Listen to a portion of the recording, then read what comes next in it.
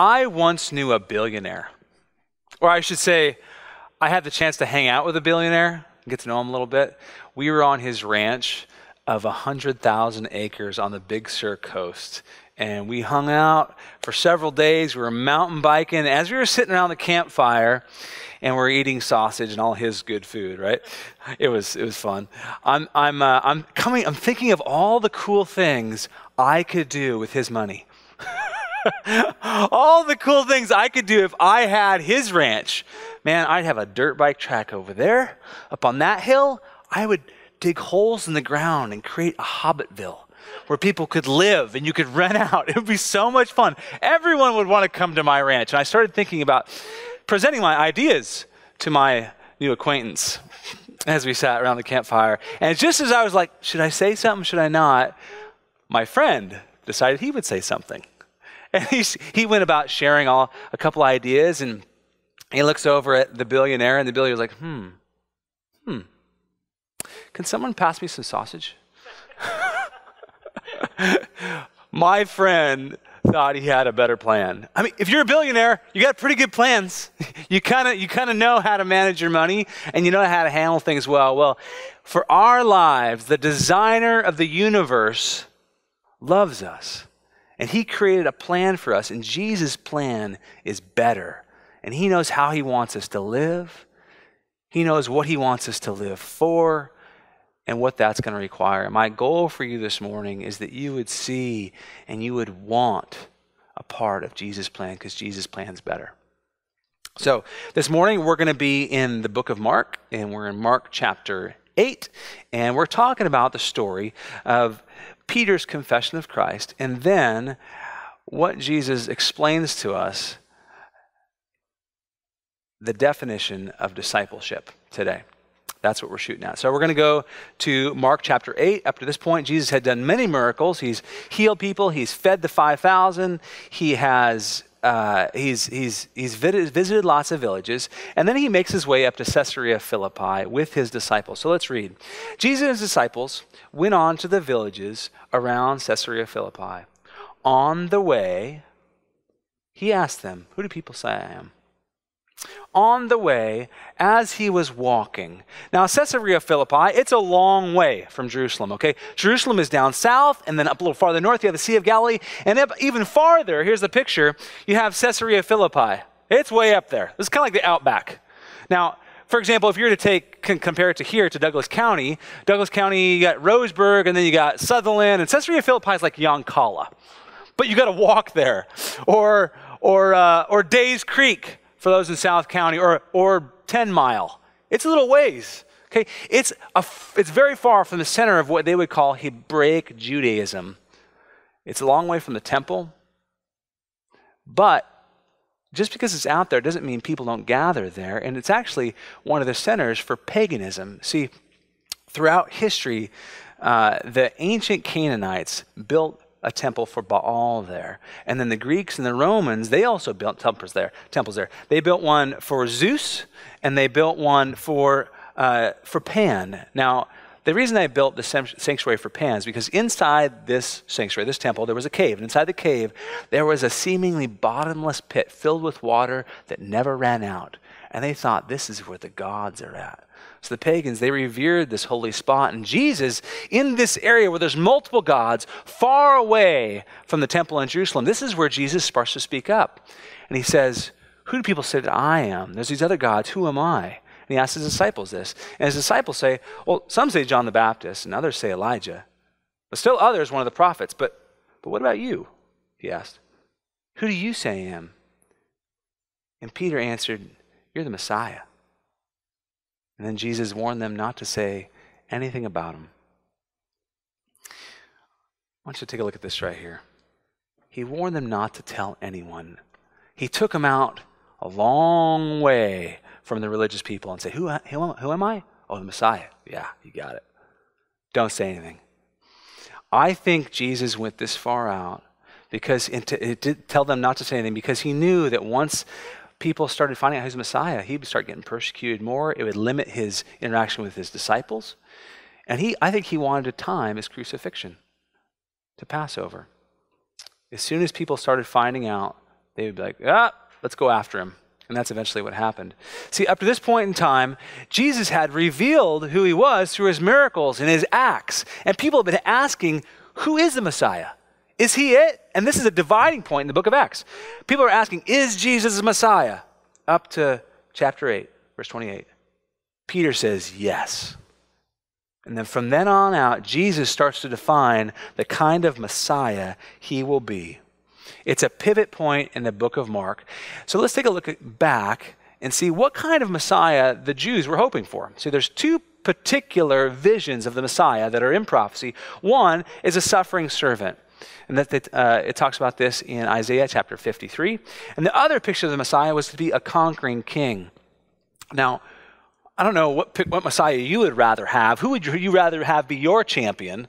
A suffering servant or a conquering king? Man, I'd rather have the conquering king, man. I want to be on the side of the winner. And I think that's the same idea that Peter and the disciples had. And we know that because later on they were arguing back and forth about who's going to be the greatest. Who gets to sit along with the conquering king on his left side or his right side? They were arguing. And when this happened, when Jesus started to define who he was going to be, it wasn't exactly what the disciples were hoping for. We tend to cling to our own vision of what we want Jesus to be, but we don't let him define himself or who he is. So let's see what the disciples find out as Jesus reveals his plan. As Jesus reveals his plan. Here we go. He then began to teach them that the Son of Man must suffer many things and be rejected by the elders, the chief priests and teachers of the law, and that he must be killed and after 3 days rise again. He spoke plainly about this. And there's three things I want you to catch on what Jesus is saying. He said, I'm going to suffer, I'm going to be rejected, and I'm going to be killed. This is not in the disciples' plan. This is not what they were hoping. This is not of a conquering king. Rejected and killed. Not what? That's not kind of the plan. No, I'm not going with that. And so Peter says, hold on a second, Jesus. Now, Jesus, because he spoke plainly about these things, Jesus did. And then Peter, he took him aside and he began to rebuke him. By the way, God, I've thought about this. This is not the direction you want to go. Hold on a second, God. I'm not sure you really know what you're talking about. Here's a better plan, Jesus. Here's a better way to go. Have you ever done that when you come to God and you're praying? You got some issue in your life. You got something. It's like, I'm not sure about that. I'm not ready to pray yet, God. Let me figure it out in my head. Okay, got it. Now I got it, God. Now I want you to do this. Is that how you interact with God sometimes? Maybe if you get in an argument with your significant other and they say like, oh God, okay, I pray that they would repent, come crawling back on their knees, and then I would offer them forgiveness. I like that idea. Let's do that, Jesus.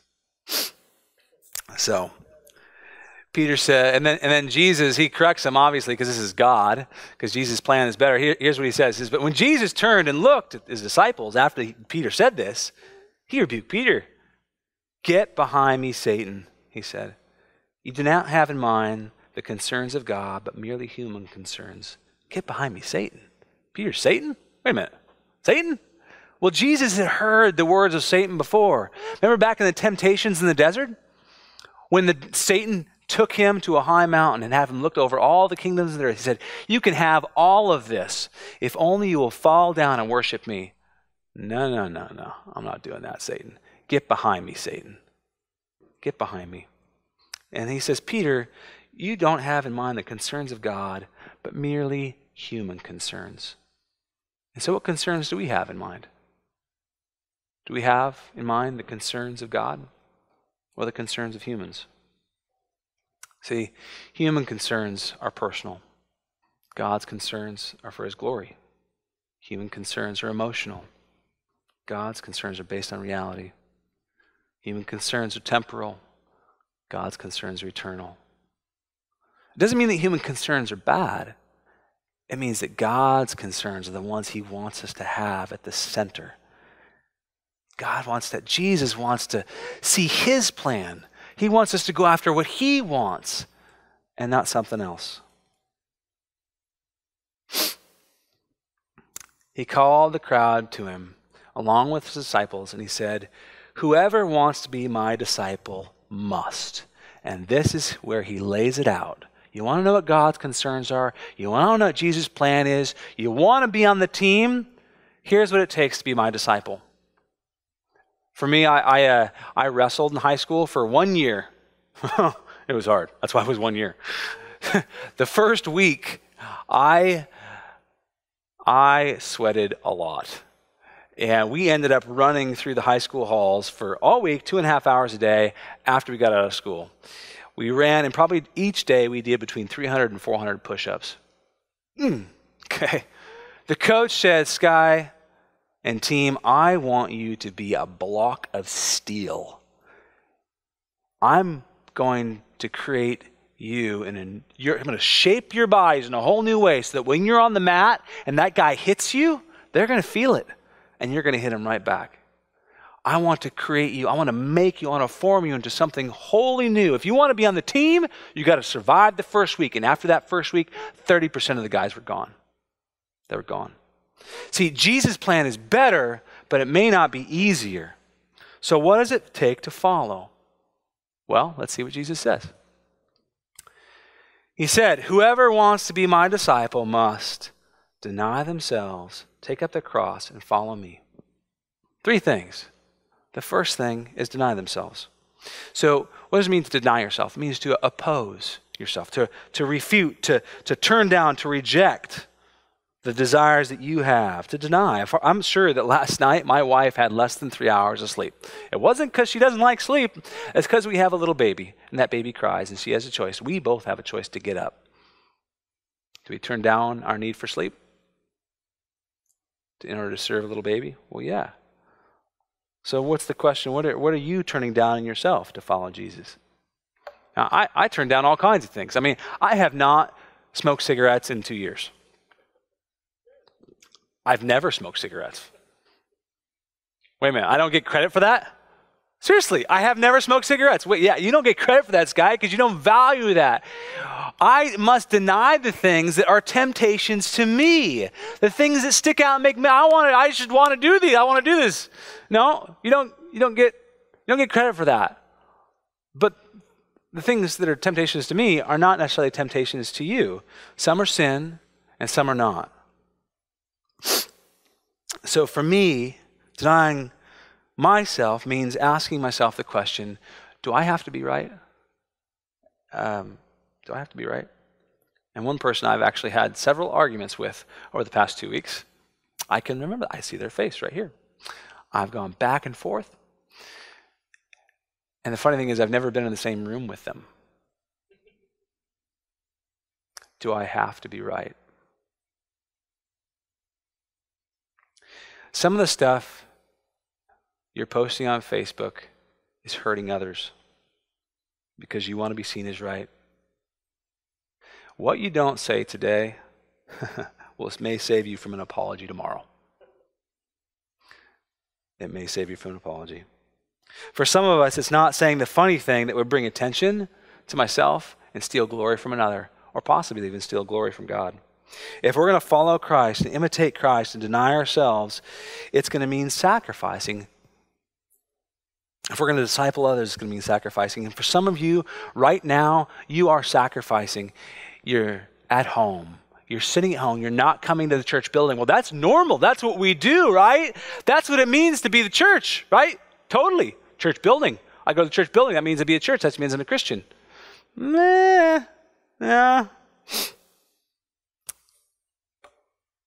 Some of you guys are giving up meeting together so that the rest of the body stays healthy and safe.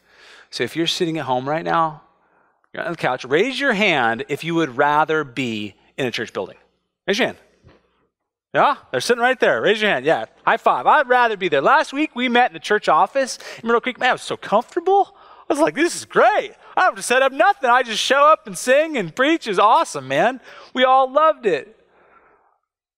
Okay, now we're sitting at home watching this. God puts us in position so that we have to sacrifice what we want because of the circumstances around us, eventually to bring him glory. God wants us to deny ourselves and sacrifice what is normal so that he can make his church more healthy. He has a way of shifting things and shaking up his church. And throughout the history of the world, the church tends to thrive and grow exponentially when major problems come and when suffering comes. That's when good things happen. That is good news, man. And I think denying ourselves and our comforts, the Lord is reshaping our ideas of what the church is supposed to be and to do. The gathering is important. And honestly, church preaching is important, but it's not the most important thing. It's only a small part of what it means to be the church. So I hope you're, through the process of asking yourself, what does it mean to deny myself today? You're asking, what does it mean for me to be a part of the church? What does it mean for me to meet separately, to pray for others? Maybe this is a time where the Lord is reshaping your spirituality.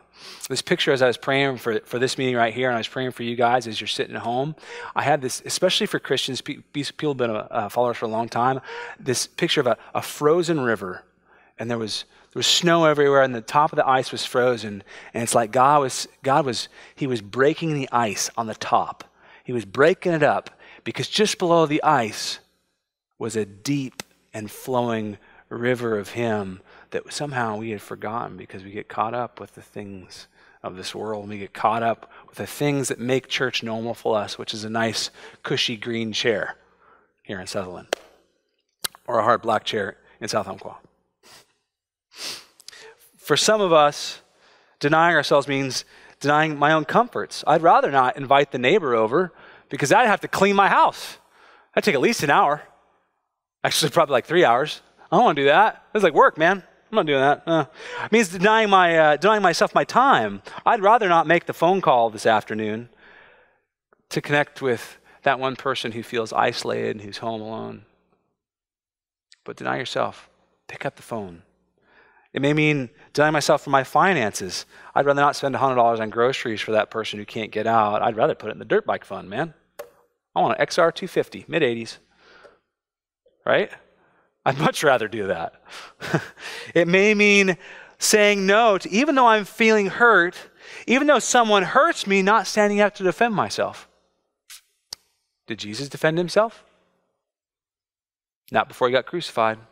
It may mean sacrificing my necessity to feel heard and understood. Did Jesus feel understood? Was he understood? When Pilate asked him, hey, if you don't speak up, you realize what's going to happen to you? He didn't. He didn't speak up. He kept his mouth shut. What's that mean for us? John Piper says in his book, Hunger for God, that the greatest enemy of hunger for God is not poison, but apple pie. In other words, it's not the things that are outside of us that shoot in and try to get in at us, especially in America. We're not getting opposed. We're not getting opposition against us. It's apple pie. It's the desire for a cherry, man. I want a cherry. I want it to taste good. It's the selfishness in me. The temptation for when I get home last night at 6:30, I was like tired. I want to watch TV and eat pizza. Well, my kids haven't been in bed yet. Well, guess what? I'm not watching TV and eating pizza. It's not happening. It's a temptation to fill up my spiritual hunger with physical or emotional pleasures. When Jesus says, I want you to deny yourself, what you're really saying is he's saying, say no. Say no. There's a picture right here of a kid sitting in front of a marshmallow. If you've ever seen the marshmallow experiment that some guys did a while back, and it's been replicated multiple times, the marshmallow experiment, you take a kid who's under 5 years old, and you bring him in a room, and you put this marshmallow in front of him and say, hey, you can have this marshmallow. Oh, doesn't that look good, right? Now, you can have this now, but I'm going to leave, and when I come back in 5 minutes, if that marshmallow is still there, I'll give you 2. 2 marshmallows. What do you think? What do you think? Oh, man, this is what the kids like. They just sit there. Look at my temptation right now. Right? Woo! If you watch the videos of this on YouTube, it's so much fun. They're like, but they can't touch it with their tongue. So I want it. No, I'm not going to do it. I'm not going to do it. I want them more. These same experimenters, they kept track of the kids who denied themselves. And several years later, the kids who were able to hold back, to delay their gratification for the second marshmallow, they were overall more successful in life. Delayed gratification is the root of all discipline. I'll say that again. Delayed gratification is the root of all discipline. I was so proud of my son. Last week, I got ice cream out, and I was like, oh man, I'm so hungry. This is going to be good. It's like late night, and I get it out. I pour it in, right? I'm going and eating it, and Jody's like, oh, you got ice cream? I want some of that. And then she sees, oh, wait a minute. The kids aren't in bed yet. Sky, no, right?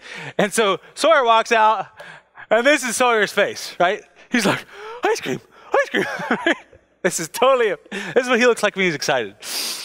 And so I'm like, oh no, what do I do? And I remember the marshmallow experiment. I'm like, oh, here we go. Come on, son. And I say, sir, I will give you a bite of this now. One bite. But if you wait till tomorrow morning, I'll give you half a cup. And you can see his wheels start turning. He's like, I want a cup. And he waited. My son waited till the next day.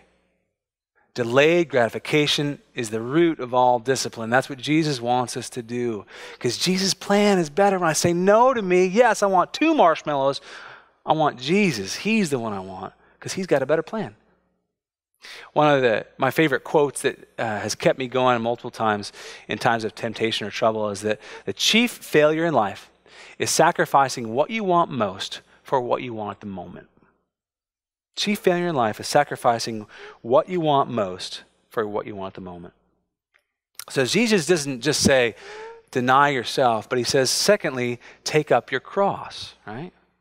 Deny themselves. They must take up their cross and follow me. So what does it mean to take up your cross? Well, you got to understand for the disciples, Jesus hadn't died yet. This hadn't happened yet. This is what you call foreshadowing. Now, the disciples, they would have known what a cross was because the Romans, the ones in power, they had used the cross to oppress, but they didn't this is the first time Jesus mentions cross. Well, the cross isn't like a cute little necklace. It's an instrument of death and torture. So the disciples are like, well, what do you mean? I don't know what you're talking about by cross. So they knew it existed, but they didn't know Jesus was going to be on a cross. But because for us later on, we can look back and say, yeah, that's what he meant. So what does it mean to take up your cross? Well, primarily, it means saying yes. I say yes to the cross. And what happened when Christ took up his cross? Well, he said yes to opposition. The cross was invented by the Romans as an instrument, a tool for death and torture. And if you were on a cross, it was obvious that the government was against you. Most places around the world, many places around the world, that is the case when you're a Christian. Here in America, it's not so much the case, maybe for some of you, but opposition is there. That's naturally the case with the cross. The second thing that's obvious when you say yes to the cross, you say yes to suffering. The nails that they used for Jesus didn't just go into wood, they went into his hands. They went into his feet. He drowned in his own blood plasma as it filled up his lungs. Saying yes to the cross means saying yes to suffering, just like Jesus did. He said, this is worth it. This nail is worth it. This serving is worth it. When we say yes to the cross, we say yes to serving. Next is say yes to humility. See, on the cross, Jesus was fully exposed. He had a little cloth. That was about it. Fully exposed. You can't look cool on a cross. You can't have swagger on a cross. Doesn't work that way.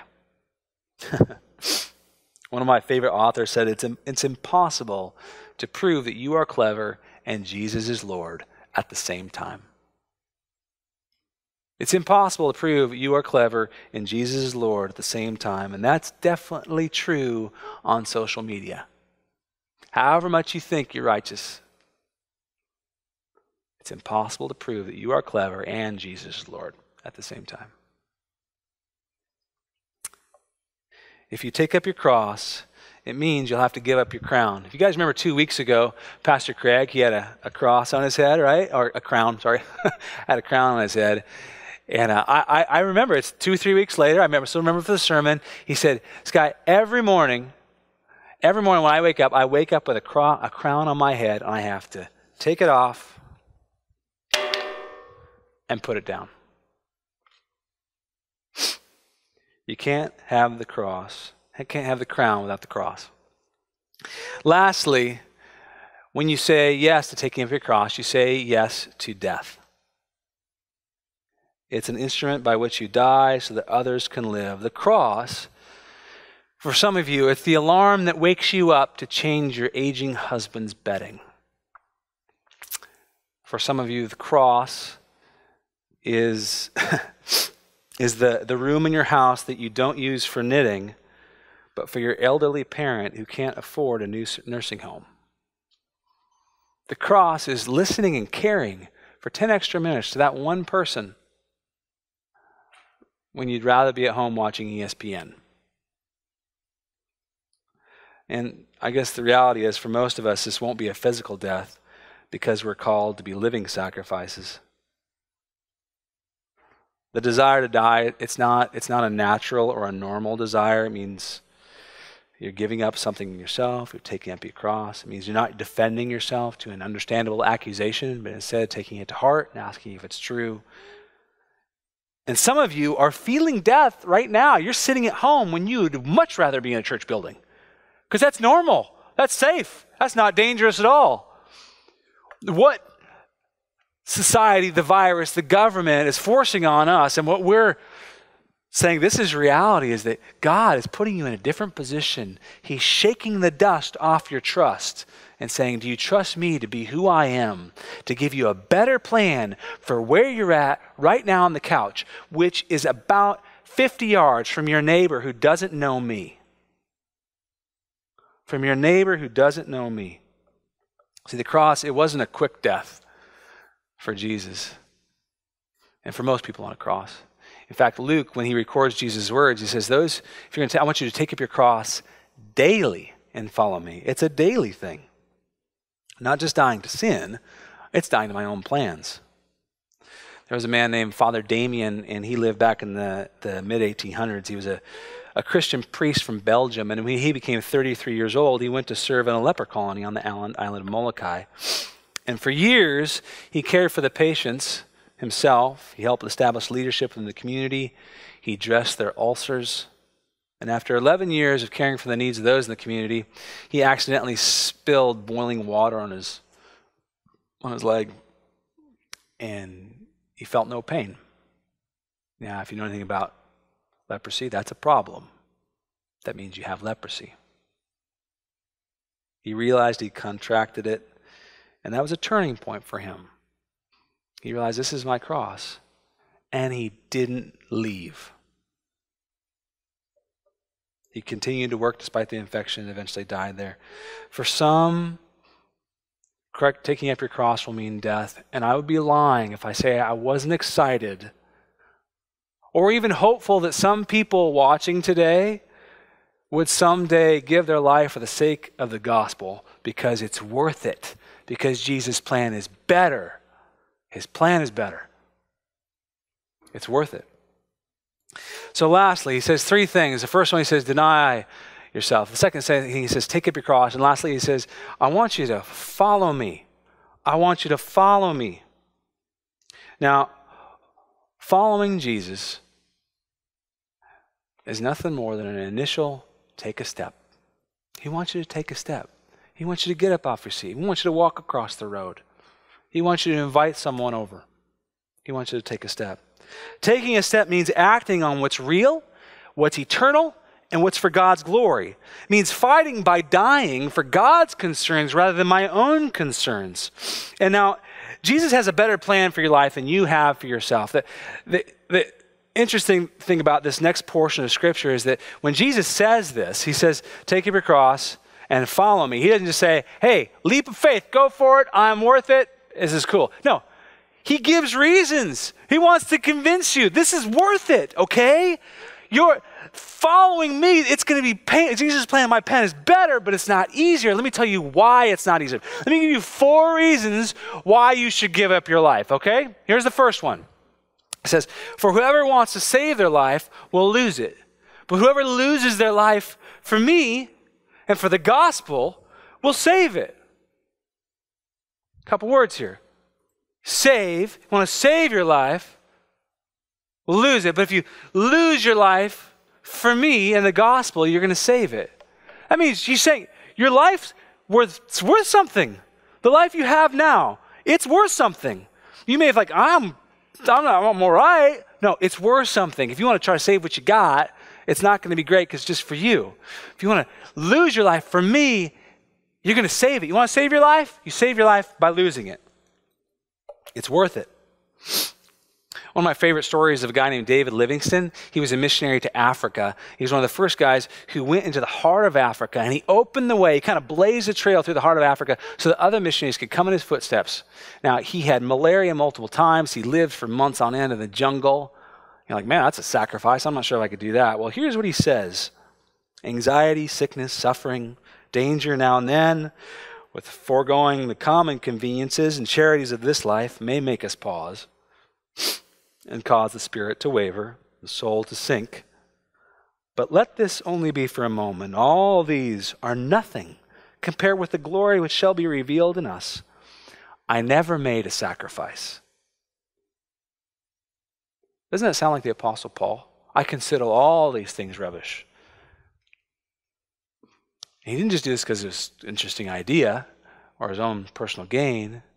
If you look in Hebrews chapter 12, it says, for the glory set before him, for the joy set before him, Jesus endured the cross, spurning its shame. He endured the cross. Why? What's his motivation? For the joy set before him. Well, you Christian, us Christians, we have a joy set before us that we get. We get a part of that, and that's awesome. We get a part of that here and in heaven.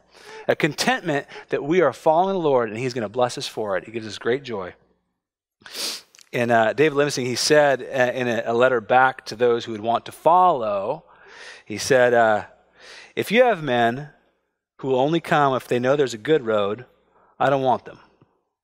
I want men to come. I want men who will come if there's no road at all.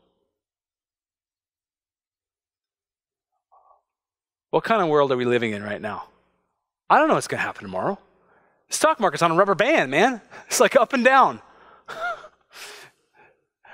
Up and down. You don't know. 10 years ago, 2008, it happened before. Did you know since 2008, 1 month ago, the stock market has gone up 386%. Back and forth. We're up and down 10, 20, 30%. I don't know what's going to happen. The world is crumbling around us.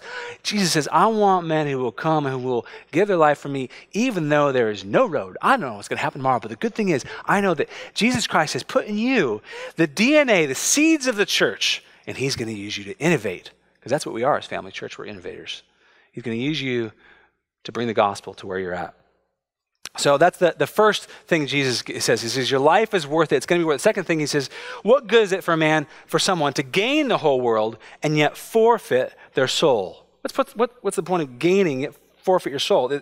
Is there an answer to this? The answer is, what good is it? Well, it's no good. There's no good in gaining the whole thing if you have to give up your soul. Your soul is of ultimate value. So yes, you want to follow me. You don't want to gain all this stuff. Right now, we have an opportunity, a great opportunity to do a great evaluation. You got time, you're home, you're alone with God. Maybe this is time to take just a retreat with the Lord and say, God, is this how I'm living? Am I living as if I have a different answer than that? A different answer than what Jesus is expecting? Let's look at his next motivation. He says, or what can anyone give in exchange for their soul?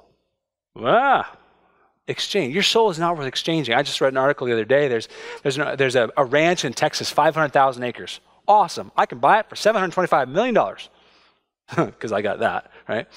That's the same size as from Elkton to the coast, plus or minus 20 miles. Man, I'd like to have it. That'd be my kingdom. I call it the land of ump. What can you give exchange? You can't give anything exchange for your soul. It's not worth it. Take some time, evaluate it. And the last one is really interesting. Here's Jesus' fourth reason. If anyone is ashamed of me and my words in this adulterous and sinful generation, the Son of Man will be ashamed of them. when he comes in his Father's glory with the holy angels. The Son of Man will be ashamed of them.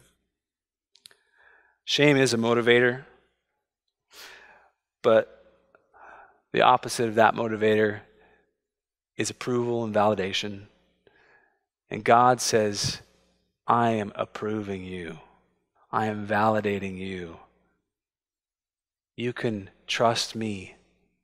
Work for the approval of the one whose opinion matters most. These are 4 reasons Jesus gives for following him, for sacrificing, for taking up your cross.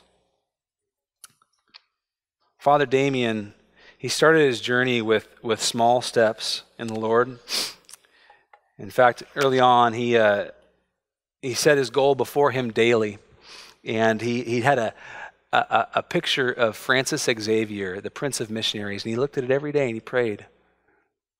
He recited his mind, who do I want to be? What do I want to go after? And just this little side note, just for parents, what kind of stories are you telling your kids? Is it Superman, Batman, Spider-Man? Or stories of real people with real lives who gave up life for the sake of Christ? One of my favorite moments at night is when I lay down with my son, I turn off the lights, I tuck him in bed, put my hand around him, and he says, Daddy, tell me a story. And I tell him stories of missionaries. I tell him stories of Hebrews chapter 11 and the people in the Bible who gave their life for Christ, gave their life for the Lord. Father Damien, when his older brother couldn't go on mission because he was ill, Damien said, I'll do it. He stood up, small step.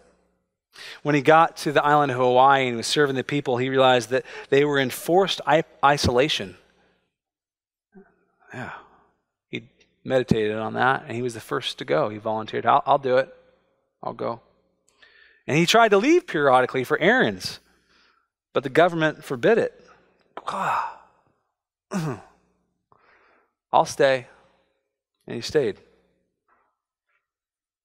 He said, I make myself a leper with the lepers to gain all to Jesus Christ. Near the end of his life, he said, I remain calm, resigned, and very happy in the midst of my people. I am content. Who for the joy set before him endured the cross, spurning its shame, and went on to be with Christ. Christians, as we are sitting at home today, we're contemplating what is happening in the world. Give your life to something that's worth dying for, something that's worth fighting for.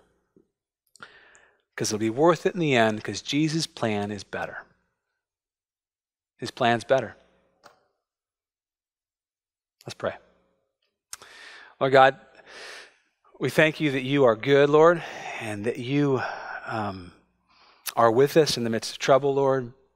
We thank you that even though this sounds like a hard plan, Lord, this is hard. I pray, God, you give us eyes to see and ears to hear, Lord, what you have for us and the steps you want us to take. God, show us where you want us to deny ourselves, Lord, where you want us to take up our cross and follow you. Thank you, Father, for your word. Speak to us today, wherever we're at. In Jesus' name, amen. We love you, Family Church, and to those who are listening, we pray for you and hope that you will continue to tune in on Facebook Live, on our website, and keep up to date with how the Lord is leading his church here. Bye. Well, Sky, that was some very searching thoughts, and I hope as you wrestled through that, the Holy Spirit was kind of whispering to you, what are some of those things that if you were sitting there when Jesus is giving this very challenging and very basic picture that what it means to be a part of his world and his kingdom instead of your own. And the first next step that we're going to put in is, if Jesus' plan is better, then I need to deny myself. That basic idea of saying no. And we're in a wild, crazy world right now. And there are all the usual temptations, but there's a lot of extra pressures right now. And, when everybody is home, and then there's all this high level of anxiety and fear and concern, and a lot of our normal outlets, a lot of our normal activities are cut off. Boy, there's a lot of people. I was in the grocery store, and boy, there's a lot of people carrying out 6 packs of beer. And, some people are just going to drink themselves and try to handle it that way. And there are temptations to eat your emotions. There are temptations to just try to indulge whatever to make you feel better. And I believe if we're going to make a big difference for the kingdom of God in this incredibly difficult time, that we're going to have to say no to some of those reactions that are, I like this phrase, that what I want most is replaced by what I want right now.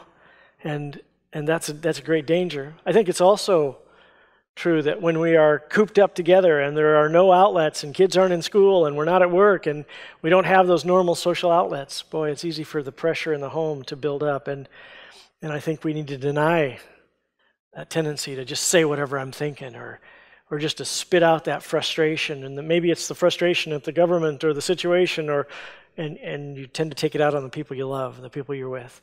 And I think that those can come out of long-term conflicts, but they may just be a spark right at that moment. So whatever it is that as you're walking through this struggle, and Jesus is saying, let go of what you would sinfully or even just replace what God wants you to do with something else, say no to that. And the other part, which is the second part that Sky was talking about, is what does it mean to give up your life, to your cross?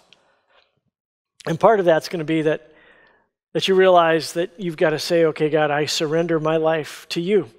I'm giving you what you're giving me a life, and I'm going to surrender my life. And sometimes that feels like dying to yourself. And so what does that look like in your life? Well, maybe it means looking like, wow, there were people in my life group. I need to call them and see how they're doing. I need to sacrifice my time and energy instead of just binge watching some TV show or doing something that would just be selfish. I need to think of the other people in my life group. I need to call some people from church that there are a lot of people who are at risk and maybe just lonely. Maybe I need to call around my neighborhood and check on them and how are they doing and begin to put your mind, Lord, what is it you want me to see in terms of your plan and what you're wanting to do? And then lastly, I guess I would say if you're watching this and you've just tuned in and you're not a follower of Jesus yet and you're wondering what in the world is this all about? And I think ultimately this is a message not about denial and sacrifice. This is a message about hope. The fact that Jesus does have a better plan. And we can trust him. That once I surrender my life, even though I think that's such a painful and difficult thing, I give that to Jesus, then he not only fills me with his Spirit, then it says he's going to be a shepherd to walk with me through it. And, this storm was no surprise to God. Jesus knew this was coming. And so our offer is that we not only have hope for this life, hope for walking through the struggles, but we're going to have a hope forever. And, this world has been shaken. And sometimes when things get shaken, it helps us to see how temporary they are, how we can't really trust them. And I hope by the world being shaken, you realize that there's one thing that can't be, and that's our relationship with God. And so if you have any questions or if you'd like to talk more about that, about either of those things, how we can operate like Christians in the middle of this storm, or how you can become a Christian because you need hope and help when everything seems to be falling apart. And believe me, Jesus is plenty strong enough to hold us through all of this. So I hope that's encouraging to you. We'd love to hear from you. You can email us at info@familychurchweb.com. We'd love to be in touch with you some way and encourage you through this crisis. Thanks for tuning in. We're so glad that you're joining us by video. And I know that some of you are just from our church family here, and you're just watching because you can't make it this weekend in person. And I know some of you are watching from around the world, really. And so we just want to say we hope that God blesses you through this. If you have questions, feel free to email me, or if you'd like to let us know that God is using this in your life, that's always encouraging. And we have several of you that email occasionally. So if you have questions, if you have comments, anything you can give us some feedback, we'd love that. And we trust that God will use this to really enhance your spiritual journey. Thanks.